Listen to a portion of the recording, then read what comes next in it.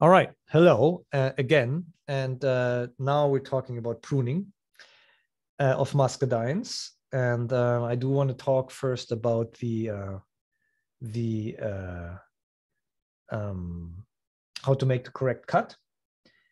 Again, we need to talk a little bit about names first. So we do have each shoot has at the bottom regenerative tissue, which contains also the basal bud. We usually do not count the basal bud. However, there can be fruitful shoots coming out of the basal bud.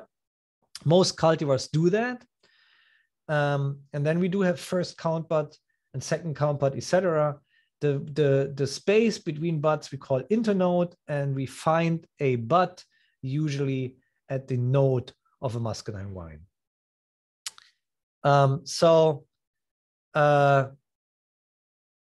First, I want to make sure that we're all talking about the same thing. So often, if we do make cuts, if we do have to make cuts which are close to the permanent structure, and we do not want to have fruit growth there, then we would have to cut off the first count bud. So we do that cut usually with respect to the basal bud. That's what I always say. So you wanna do not cut through your basal bud under no circumstance. So this is a cut which you do not want to do. The reason is because basal buds do have a lot of regenerative tissue, and that regenerative tissue helps to close this wound. So if you cut through this regenerative tissue, this wound will not be closed and will always be an entry for pathogens and other diseases which can go into your trunk, which can go into your permanent tissue. You also do not want to cut through a bud or through an inner node for pretty much the same reasons, but you're also going to destroy the bud, so you do not want to do that. The right way to cut is basically in the middle of the inner node. Keep at least the diameter of length of the wood that you cut above the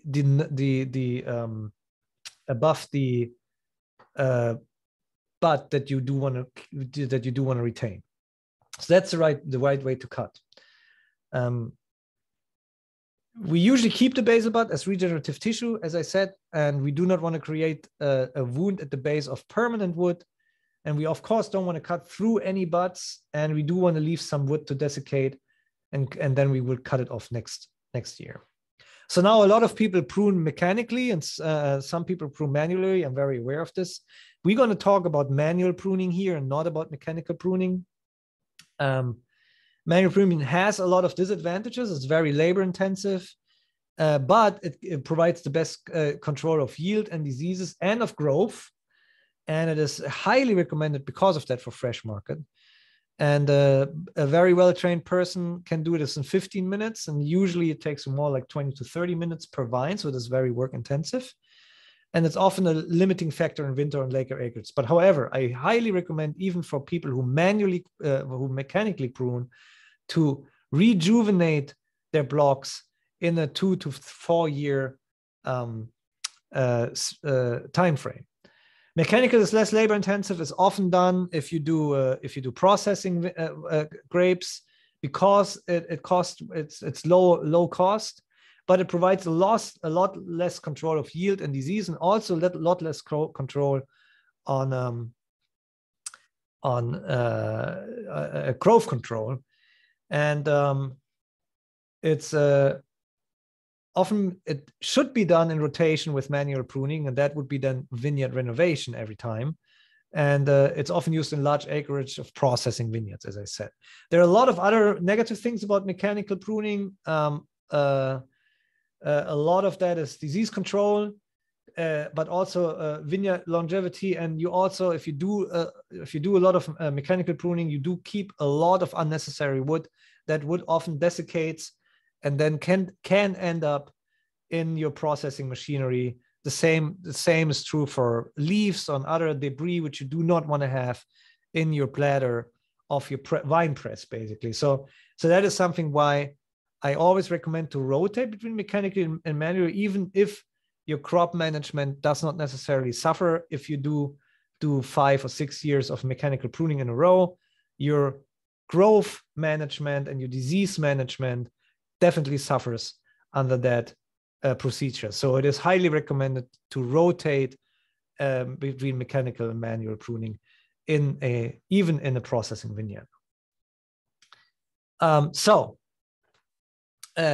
We're going very much into the weeds of pruning. We often talk about, if we look at a developed spur, like this is your several-year-old spur. This is like about 6-7-year-old spur. You can first of all see that it didn't grow a lot in those 6 or 7 years, which is exactly where you want to be. And then you can also see that it has essentially 2 zones. It has a zone around what was earlier the basal bud, which you can see there were like little cuts made every year. And that is what we call the head region. And it has a elongation zone, which is essentially the spur, which grows every year a little bit. So those 2 zones have to be treated a little bit different when it comes down to pruning, and not every position does have a head region. It depends a lot on the cultivar, depends a lot on the healthiness of that particular spur position, and of course it depends a lot on how many buds and how many wood you retain on your spurs above, whether or not there will be something coming out of the head region. So we first talk about the elongation zone, but I do want to also show you what you do want to avoid. So those are things which again gets you very quickly into like the antler kind of program, and that the antler program can be hosted by NASA because you're really growing already to the moon, and you can see here that you don't have any growth anywhere near the base, and all the growth is happening here up here at the top of the spur position, which is not what you do want to do in the first place. So this is pretty hard to come back from, and I'm going to show you how to come back from in the third part of the series. You do want to let your spur grow a little bit every year, as I say, and there's a technique to this. I want to show you how this works. Here you can see that you had very little growth in less than 3 years. So you had like year 1, year 2, year 3, and you can see like each year you only have a little bit growth in this position. You can see also here that there were cuts made every year of other wood, which otherwise would have grown a lot more into space. So you really have to make your pruning cuts in a way that you feel comfortable with the amount of growth you have per year of spur growth. Another thing which I do want to show you is that if you make those cuts, it is important to leave some, again, as we said, some wood for desiccation. So what we usually say is you want to leave like about a diameter length above the node which you want to cut off, and that has been done here. And that piece will desiccate over the course of the year, and then you can cut this off the next year you make a cut. All right, so those are like kind of the basics, and now I would like to go over how you develop a cordon with how you can control growth through spur pruning on a muscadine cordon. So this is very technically first, so just bear with me here. So usually you have like your spur positions established. This would be somewhere around year 3 of the vine. You have your first spur positions here. So then you basically try to keep close to the cordon every time you do a cut. So you do not want to cut close to the cordon. What I mean by that is if you have a 1-year-old wood that has, let's say, several nodes which you do want to keep as your new fruiting wood comes out in the year after that, your next year's cut will be somewhere at the first bud and not somewhere at the third bud. So you're going to have to retain several spurs on one position in order to make the yield you want to have. But you can retain easily 9 or 10 buds per spur position without losing the ability to control your growth of a spur, as I could just show it in the picture before. So I'm going to show you a little bit how this looks like. So after pruning on your second year, you do keep 3 nodes. I would recommend to usually, if you have a healthy vine, keep 3 nodes on a strong vine and leave 2 on weaker vines. And then those 3 nodes will develop and those 3 nodes will develop your 1-year-old wood. And then on this wood, you also keep 3 buds. So after pruning, your spur will look like this. You have like 1 spur and you have like 3 shoots coming out of that. That is usually very healthy. I wouldn't go longer than that, because that often initiates a little bit growth suppression at the basal bud, which you do not want to have. And again, on weaker wines, I would go even shorter than that. But you can easily retain 9 buds per spur position in your after your 2nd year of muscadine spur establishment. So then you get a lot of growth out of this, and I don't want to go into this. This is very technically, but basically each of those buds will at least will grow like 1 new shoot the year later, and then it all looks like a mess. But all those shoots will bear fruit for you. And that is usually when people get into trouble, because that is then when wrong pruning decisions are made, and that is usually the time when the spur position grows really fast. So it's either the 1st year when you keep your spur position way too long, or it is the 3rd year when you keep the wood, when you get overwhelmed by the amount of wood which has grown out of your 9 buds which you leave on your spur position. So a good way to think about this, if you have a situation like this, is again, stay close to the cordon. That is always a golden rule. Stay close to the cordon if you do your cuts, and make like what I call a helmet cut. So what you do is you cut back. You cut back each of those positions to the first node, and you leave 3 nodes on each of the new wood. And I'm going to show you in a second how this looks like. At the same time, if you do have something coming out from the basal bud, you're going to retain that as well. So at the end, you do your helmet cut, and you will have something which looks like this. So you kept the first node here, you kept a little bit wood for desiccation, and you kept 3 buds on your new wood, and you do that on 3 different positions, on the basal bud, and you do that on 2 of your shoots. So sometimes, again, you do not have the basal bud, and then you can retain 4 buds on each of those wines to make up for that. But again, you can retain 9 buds very easily on a position like this. And then after growth occurs, it will a little bit look like this. So you do have a new growth coming out of those, and that will produce your fruit. So important is that you do not keep that shoot at the basal bud after your 3rd year. You do always want to cut this shoot at the basal bud and hope, or and take new shoot from the basal bud to establish new fruit. So you do basically 6 cuts after that for every year. You basically do keep like 3 buds per new shoot, cut off your small buds, like your old wood here at above the first bud, and you cut off your basal shoot from last year. And that will look like this. And from then on, you do the same procedure every year.